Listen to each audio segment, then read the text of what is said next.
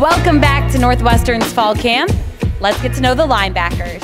What is the mentality of this linebackers group heading into the 23 season? Physical execution is our #1 thing. We're always reiterating that, coach, and same thing with all the players. We're trying to make sure that we're the best possible group that we can be every single time we step up on the field.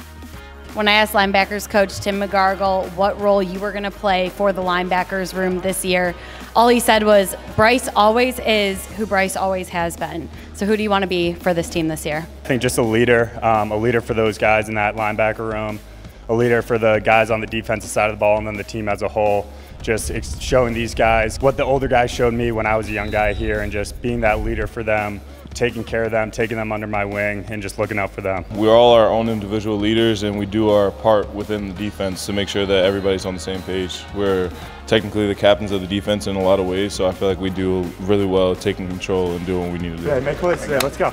Let's go. You know, guys like Gal and Xander, they really been on me, trying to make sure that I stay in my book, stay in the film room, just on top of everything so that I can be the best possible person whenever I step in between the white lines.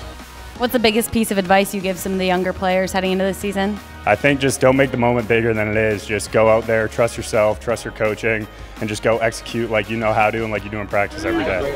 Dominate on 3, 1, 2, 3. Dominate. Let's go.